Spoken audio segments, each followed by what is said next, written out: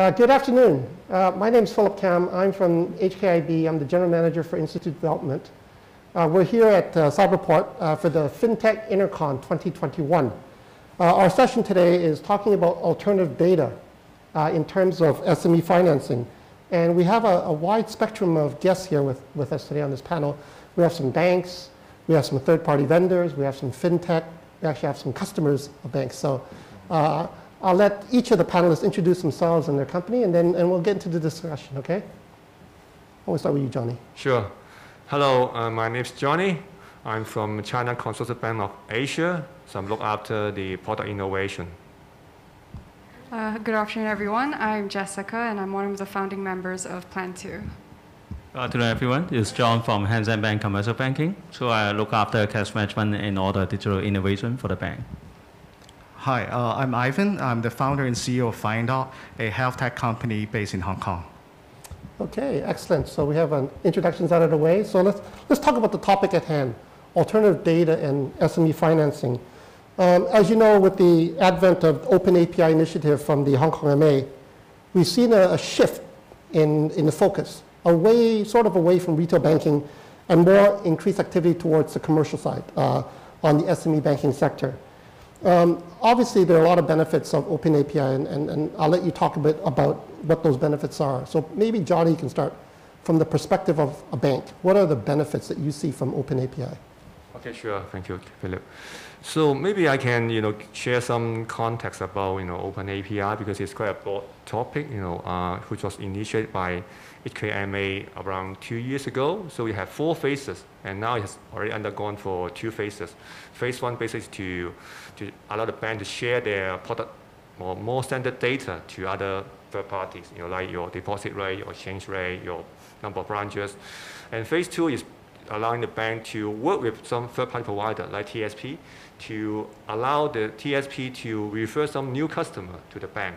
So I think this is the basic phase 1 and phase 2 are doing. So, but now we are moving on to the phase 3, which is something a bit different than before because it's talking about to ask the bank to share the existing customer data, no matter it will be a retail customer or it can be also SME customer as well.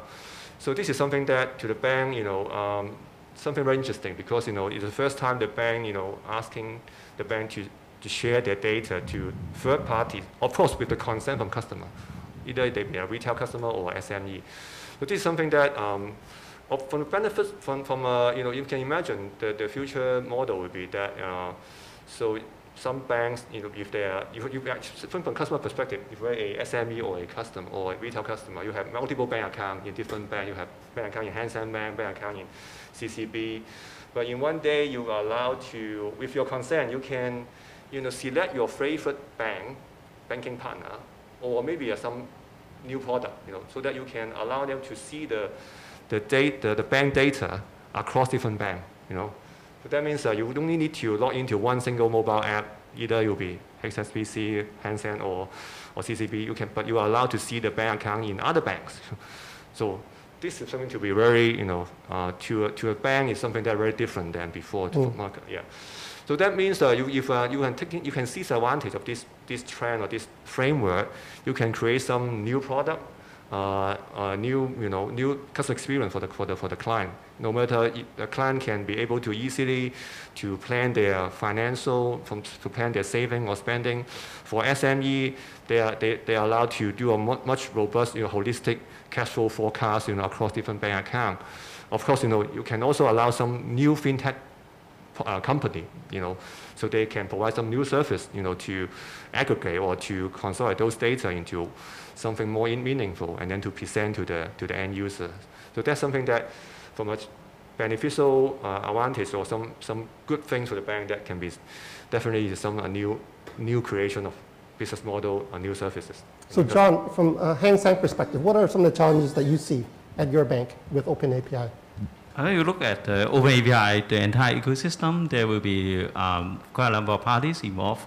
Of course, the bankers, we have to play a role. The participating corporate, whether it's SME or the microfinancing, they have to play a role. And also some third-party provider, like those fintech company, they are being the connector being the kind of third-party service provider. And also very important, just like what HKMA has been promoting, is to have a robust infrastructure. There should be a central infrastructure by which you have to allow very efficient usage of the data on a consented manner in an efficient way.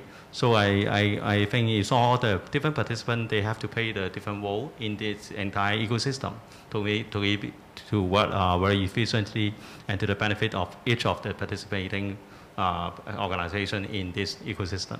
You mentioned different perspectives. And I'd like to ask maybe Jessica, from your perspective as a potential customer, a fintech that's in this space, what's your impression of open APIs? Open API, I mean, theoretically, I mean, it's something that really makes sense. It's something that's happening across the world. You see it being mandated in the UK, and the US is also pushing for it, Australia, Singapore, and even Taiwan. So I think Open API is definitely something that benefits both the customers and potentially even more banks, because it's a way for them to access even more data so that they're able to, let's say, provide a more personalized not only experience, but financial products for their customers as well.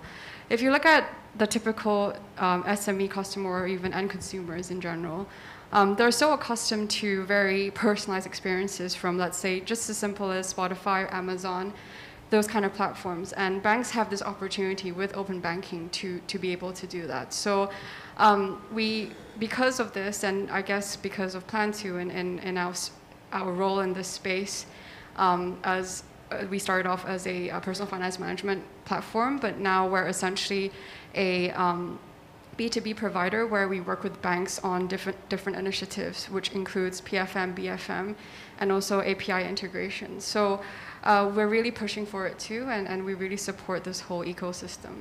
Are there any obstacles that you find that could be reduced? In terms of a vendor, or? From your perspective, the implementation of Open Right. API. So in Hong Kong's case, I guess the main challenge is how to, because it's not mandated in Hong Kong, the main challenge is to find the business value and use case, the concrete ones, where we can work with different banks to identify these opportunities and set up these kind of bilateral agreements and work towards that. But I think in general, it's been quite a good experience in a sense that the banks we've talked to so far are supportive of the initiative. So I think it's about working together and finding that value and efficiency.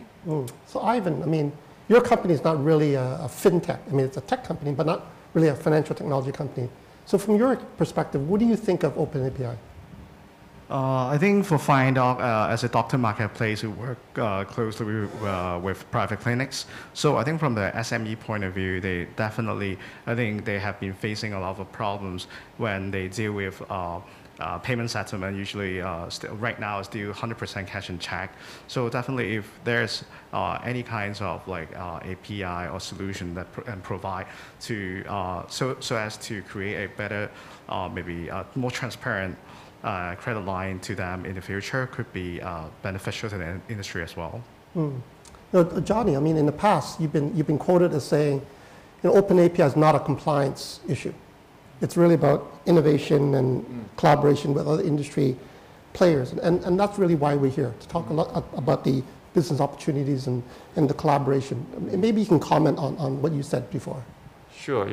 Although the Open API framework, was initiated by HKMA, from some extent, it's something that the bank need to follow or need to be. But in the meantime, if you just treat it as a compliance project or something that you just follow the MA's instruction, you might not be able to give you the ultimate benefits because, I think from the past experience in other regions like UK or Europe, so I think some of the banks just treat it as a compliance project, just get the API ready, but they didn't innovate themselves due to leverage the chance to get the API, to either from a consumer standpoint, from a provider standpoint, from a data standpoint, data consumer, data provider standpoint.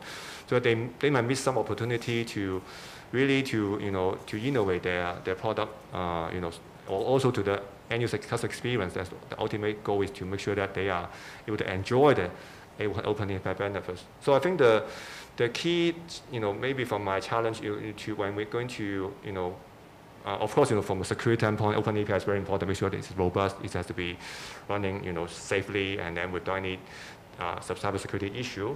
But in the meantime, how are we going to justify the business case, to make sure that all the party with the bank, they are buying in on, okay, let's create a new product, say, for example, just been mentioned by Jessica, a PFM, personal finance management, which allow a customer, your customer to consolidate your bank account balance, either maybe a deposit balances, maybe a credit card balances across different banks. That's something that even for SME, same, for BFM, business finance management, you can allow SME to consolidate all this data together. But that implies investment. Because just getting API ready is already one investment. But on top of that, to get the business case or the use case ready is also another challenge that we need to overcome. And as been mentioned by Jessica, that this is at the moment in Hong Kong, unlike other countries like Singapore or UK, it's kind of mandatory. That means all the banks, they are in this game. They have to allow them to share the data to the PS bank or even to fintech company. But in Hong Kong, we are still get the data ready first, and then we will talk to each bank bilaterally to agree when we can open the data, to both sides. That's something that is interesting. Definitely, we will try to understand how we can move along with this journey. But definitely, if some kind of alignment between different banks that, okay, we're going to share, let's do it, that will be much more easy for the bank to justify this. Because ultimately, at the end, if some of the banks, they are not opening their data, only part of the bank are doing that, that will be kind of difficult for you to, especially from the customer standpoint, they're not really able to see, hey, here you can see all your bank balances across different banks. Yeah, this is something that I want to share. And I guess from a risk perspective, how do you manage that risk? Because you're opening up your systems to other people, right? How do you manage that risk? Yeah, I just want to echo what Johnny just mentioned. Surely, in my view, it isn't a compliance project. It should be a project which, or initiative which drive the change in the entire ecosystem and the industries as well.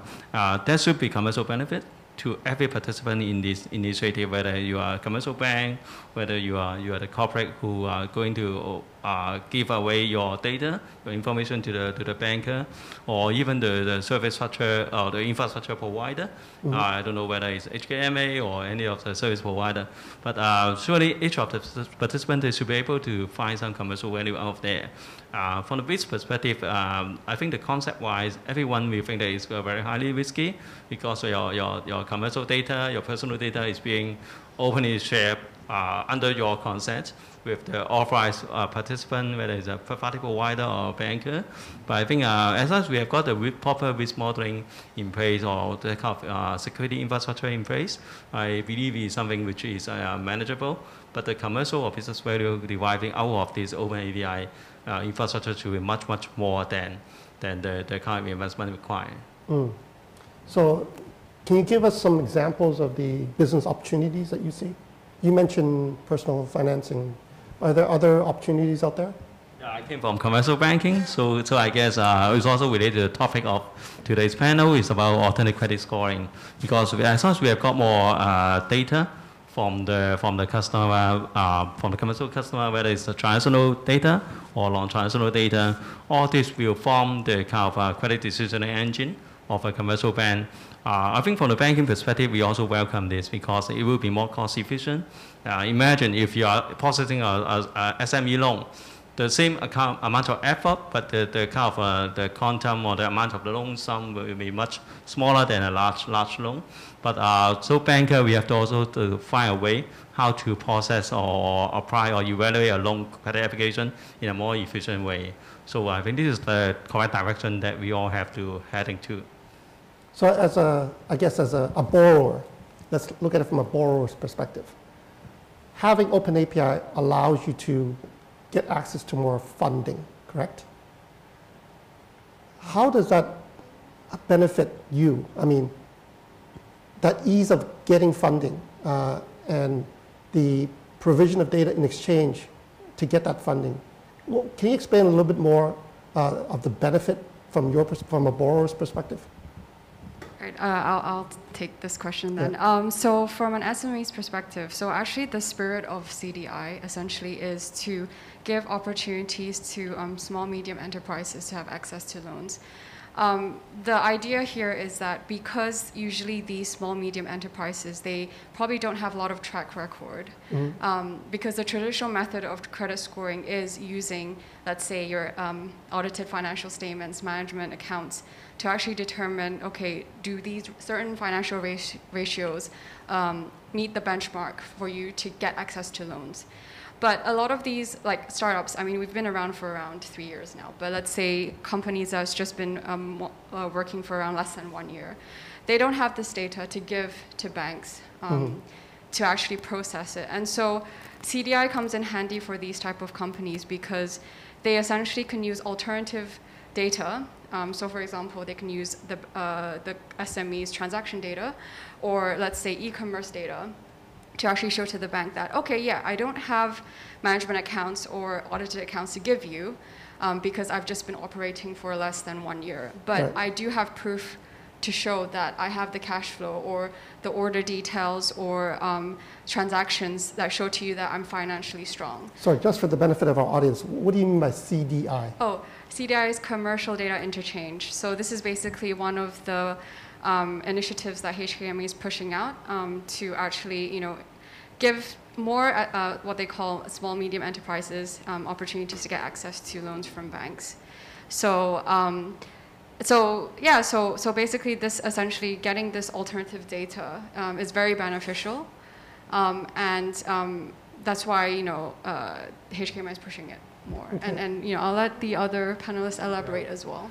Yeah, maybe I can also try to supplement, you know, what is CDI, because, you know, our management also are the same. You know, you have open API, now you're talking to me CDI, are they similar or they are the same, you know? So I think open API we talked about already, but for CDI, I think the difference is that, you know, the two is that open API is that you can be both a bank can be both a data consumer or data provider. That means you can consume some data from other bank or from other parties.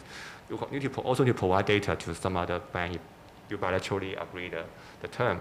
For CDI, it seems to be easier to understand. It's more for the bank to consume some alternate data from other provider. It can be a telco provider. It can be an e-commerce provider. It can be maybe a trade organization that provides you some import-export figures as well. So all these data you can consume for you to determine the credit scoring, the KYC, you know, that, you know, for you to, beyond those traditional data that you obtain a financial report, your ID proof, whatever, something beyond that. This is something that. So I think to a bank, you know, when you explain to the management, that I'm more relaxed, you know, just get more data. I think it's fine. I think you just try to explore more use case as possible, because that will be helping the bank to, you know, maybe shifting from more traditional credit model to a new way of, you know, assessing the credit profile of the especially for the SME customers. Yeah. And I mean, this data, maybe you can explain what kind of data are we talking about when you talk about alternative data? What exactly do you mean? If you talk about from CDI perspective, as what Johnny mentioned, for a company to operate, they got their financial data, they've got their cash flow, their sales, their stock, and also there are some of non-financial data as well, by which is like the company ownership, your buyer, your supplier relationship. So the bank, they will make use of that set of data by using machine learning and with some of the AI that we have applied into that particular modeling in order to derive a credit scoring for a particular customer. And I think the beauty of using that is also it will be very dynamic. Unlike the traditional credit scoring mechanism by which you are using the historic balance sheet, historic P&L, but if you are using the dynamic sales data, it can be very timely, it can be updated very timely, and the request can be submitted to the bank easily, and the bank's credit decision-making process can be much speedier much speed up than before. So I guess it's trying to make the entire process to be more efficient and in a more secure way as well, because the bank will rely using all the live data, all the latest information from a particular corporate in order to assess the credit scoring or the credit situation of that particular client. So I think it's the direction that the entire industry, no matter you are a bank or you are a corporate, they should be heading towards, they should be heading for. Yeah, that brings us to Ivan and FindDoc. And obviously you have a lot of data. Maybe you can describe a little bit about the data that you have and how you utilize that to get financing. Sure. So I think it also applies to the medical industry as well. For FindDoc, we develop a doctor marketplace connecting patients with doctors through our platform. And one of our mission is always to empower the private clinic. As you can imagine, in Hong Kong, usually a clinic involves maybe a doctor and 2 nurses. So they don't have like any IT or marketing support at all. So one of the key issues we see is in the B2B payment sector, there's a 100% untapped market there where when doctors, they order drugs from the pharmaceutical companies, they are still settling the payment and also do all the things manually, and the payment are 100% in cash and check. So one of the solutions that we are developing together with domestic bank is to develop like an e-commerce-like experience for private doctors to order drugs and also to pay settle payment electronically at the same time. So one of the alternative data we're generating in the future is transactional data, and I think this is very important to private clinics as well, so as to have a more transparent credit line in the future to manage their cash flow data at the same time. So this is one of the things we are very excited to work closely with a leading domestic bank in Hong Kong. So, okay, and then once you get the data to the bank, how does the bank then use that for your credit scoring? Maybe you can explain a little bit more on the credit scoring aspects of it. Yeah, the bank has to design your own credit scoring model. I think this model will be comprising the usage of the proper amount, and the amount, which I mean is the quality, the quantity of the data that you have on hand, and also with the different duration as well, because you observe a 3 months data compared with 12 months, compared with 18 months, will be very different. And the bank, once you create this model, you have to continue to fine-tune it, because nobody can predict that this model will be ideal for the next 2 years. It can be something which the bank also has to experiment. But of course, as a banker, we can control the risk by, for example, you can limit the loan size, the amount of the loan, and the offer period to have a very dynamic modeling. I think that is very, very important compared with the traditional credit mindset that we have. And then from Planto's perspective, there's alternative data that, I mean, I guess the type of data that Ivan's talking about is maybe different than the type of data that you would be talking about. Is that fair to say or not? I guess just taking a step back, maybe apart from the data part, how Planto gets involved, let's say, because obviously open banking and CDI, they have their overlaps, but they also have their differences. So for CDI specifically, the whole initiative, so where we come in is if you look at the bank's journey towards CDI, like the whole initiative, there's essentially 4 main steps. So first step is they need to get customer consent. So how does a bank actually incentivize these SMEs to actually give them their data? Why should an SME give them their order data? Why should I give them my cash flow data from other banks, as an example? Second one is API integration. Obviously, open banking is API involved as well, but CDI is also API involved. How does a bank ensure that the API integration with an external party is smooth and works well? And third is the data part. So even if you get the data, it's not going to be, it's going to be unstructured. How do you ensure that it's standardized for the bank? And then last is the business value part, where how do you create a credit score model or alternative applications once you get these alternative data? So where Planto comes in is we touch upon a bit of like that process of actually helping banks to go to market faster. So from the consent part, how do we help banks actually incentivize their customers to give them data? So it's like what Johnny mentioned, BFM. business financial management. We offer or we help banks build up these financial management features so that it's a value-added service so that customers can use it and essentially integrate, let's say, e-commerce data or other third-party data into this platform so that they're able to use it, and the bank will also get real-time data as well. So it's not just, okay, I want a loan, I'll get you, I want you process my data. It's continuous. So the second part is API testing. So as a third party, banks can test with us to ensure that, let's say, the APIs work well. That's really important because if it doesn't work well, then you can't really get that data, right? Third, the data part is because of our experience as a application before, we have experience in getting that data and then standardizing it and essentially building insights around that. And fourth is essentially the end business value side where essentially we, like linking it to BFM is build that insights that these banks need in order to, let's say, make certain decisions, whether that be lending or other products as well. So is it fair to say that the banks have to then clean their own data, or is that done for them? So we actually can clean the data for them. Okay. It's because we have experience in aggregating data from different banks in Hong Kong, so we've already have that experience of cleansing that as well. Okay.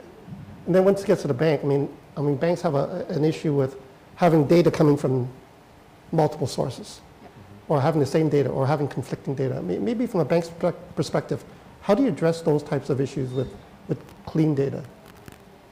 Johnny. Okay, yeah, I think from getting the data or those alternate data, I think we definitely will take a step-by-step approach. We won't be starting, getting multiple data source, at the day one, because, for example, our bank is experiencing, from a CDI standpoint, we would like to get some simple data.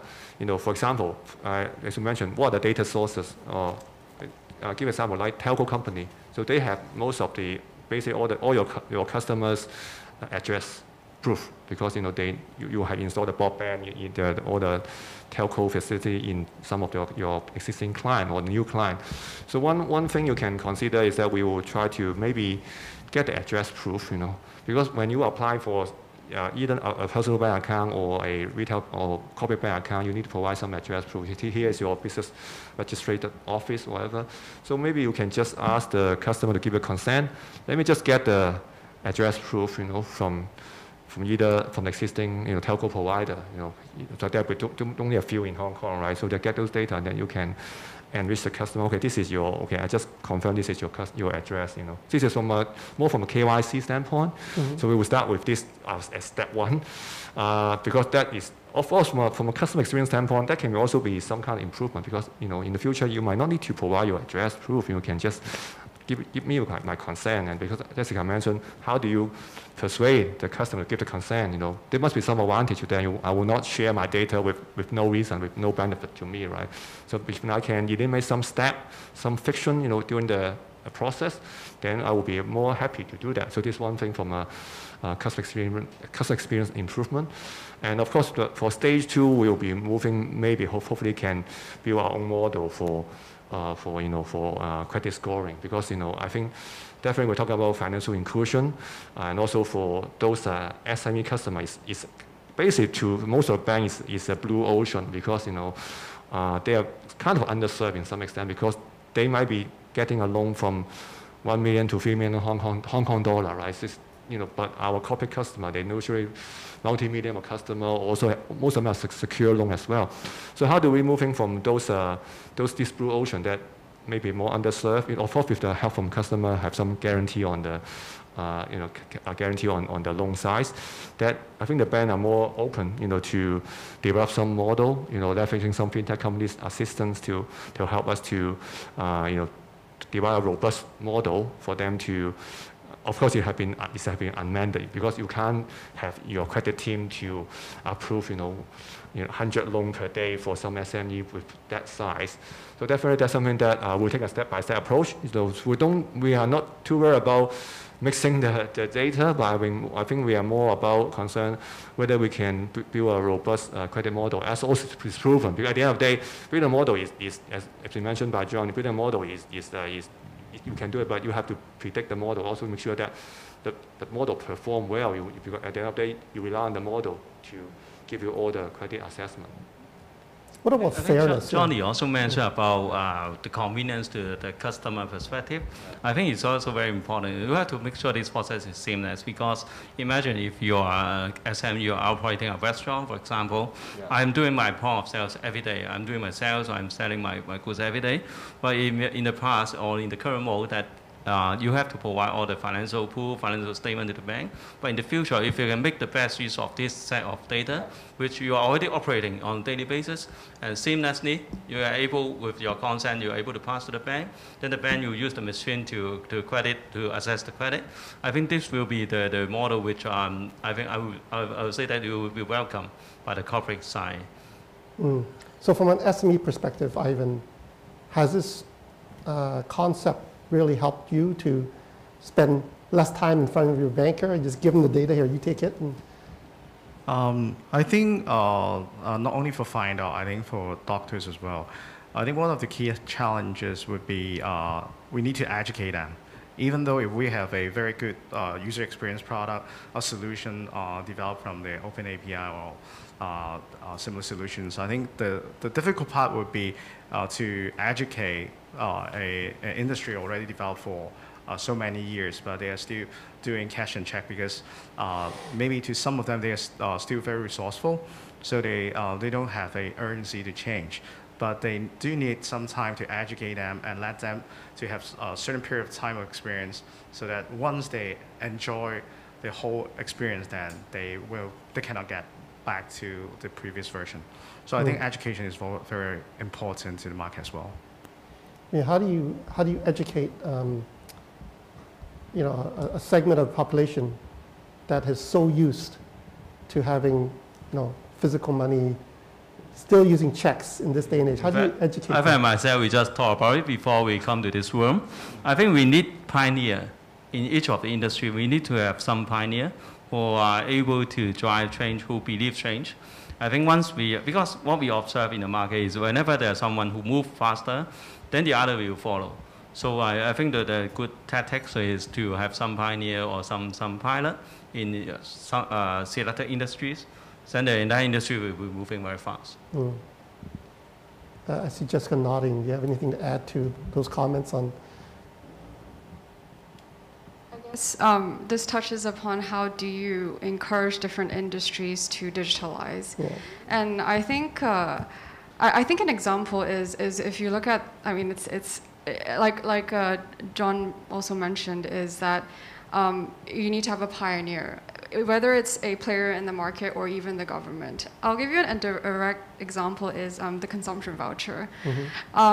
Because of the consumption voucher, actually the adoption of, let's say, Octopus in different merchants, from different merchants, it has increased by a lot because people realize this is important and incentivizes people to go digital. Same with people accepting, let's say, WeChat Pay or Alipay as well. So I think it's things like these, just kind of doesn't changes people's behavior, but in a sense it taps into, let's say, the psychology of how people kind of react to things, and I think that's kind of important. Like the importance, the fundamental importance here is actually to understand the customer, and then from that build that ecosystem or build that kind of pioneering initiatives to push towards digitalization. So what about the typical Hong Kong customer? How would you describe them in terms of their acceptance of providing alternative data and dealing with banks in a different way? What's your opinion on that state, John? Daily interaction with the different industries, in fact, is quite traditional, in fact, from my observation. But I guess there are also some group of customers who are very willing to change. But I guess they also need something to help them, like the technology, like your banker or the other ecosystem, to allow them to change. So I guess, again, there are always different types of customers, but some of them, they're very willing to change, as long as the entire ecosystem can help them. So doctors, let's say, very well-educated group of consumers, How would doctors accept something like this? Yeah, I think like to doctors, they are also a SME owner. So as a business owner, I think incentive is very important as well. So I think it always go back to they're very incentive driven. So that's why I think when we are doing the study to develop the B2B payment solution, one of the we need to study all the values stakeholders in the value chain, including not only doctors and also the pharmaceutical companies. So we always go back to them and to see if we can develop different type of incentive schemes to actually drive the doctors to participate in a new solution as to build a behavior later on. So I think incentive is also very important to end users. I guess we have some time for some Q&A, and I guess the audience really wants to know is banks are not mandated to do this. They are highly recommended that they do this. I mean, maybe some of the key challenges from a bank's perspective. John. Yeah, I think as we mentioned briefly about either CDI or open API, I think that required some innovation, that requires some to study of the entire ecosystem as well. So I think the challenges is whether we can really setting aside all the security IT stuff, but beyond that how to really get a business case on some of the innovation, because that require some investment, maybe not immediate return as well. Maybe it will take them some time, some education, some kind of customer behavioral change. So all these things, or maybe wait for something happen, like the cash voucher, for example. Maybe one day it will be changing, but it will take some time, So how do we, and on the other hand, beside the business case, how do we have enough support from fintech perspective? Is this kind of innovation is typical in your bank or not? If not, how do you really build a team or to collaborate with some other fintech partners to work on those this kind of initiative? Of course, you can do a good POC. You can present to your management team that, hey, this is the future model for either CDI or open API in terms of the customer experience standpoint. At the end of the day, we're talking about customer experience. Is the customer really enjoying your services, enjoying is something differentiate from before? So I think this getting a business case and also getting some fintech solution, robust solution to do some POC that is able to lay down the journey in a much safer way, because we can't really get a huge amount of money, on day one, because it's still a kind of an exported market or to the bank. Maybe not in other countries, maybe in other regions, maybe, but in Hong Kong we are still experiencing, and we don't know. At the end of one day that will be happening, but how fast we don't know, and how some special circumstance will happen as well. So I think that's something that we need to do a robust business case and also do some very well-justified POC as well. Okay, I guess we have time for one more question from a third-party vendor perspective and fintech and how this impacts the banking industry, and especially on the use of data and also fairness, because you are rating somebody on a non-traditional way using non-traditional data. Maybe you can just talk a quick bit about the fairness aspect of it. The fairness part of it, I guess, I mean that is just taking a step back. Then that would just be saying that it's fair because, let's say, actually the whole CDI initiative is fair because it's giving more SMEs this opportunity to get access to loans which they wouldn't have, and to grow further. And because it's consent-based, then in that sense, fundamentally, you have that fairness there, where it really depends. The power is on the SME side. You control your data. It basically, yeah. Okay. Any closing comments before we sign off? I think if I'm working with people like Jessica or Ivan, I'm sure they have to be fully compliant as well. But I think I think it's very important to ensure we treat the customer fairly.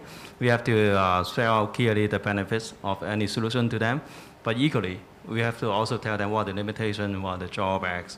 I think that is in order to cultivate a very long-term relationship with the customer. So for any fintech partner working with us, we have to equally observe the same principle. Okay. All right. Thank you. Thank you all for joining us today. Hopefully you guys got benefit from their extensive knowledge. So thank you once again.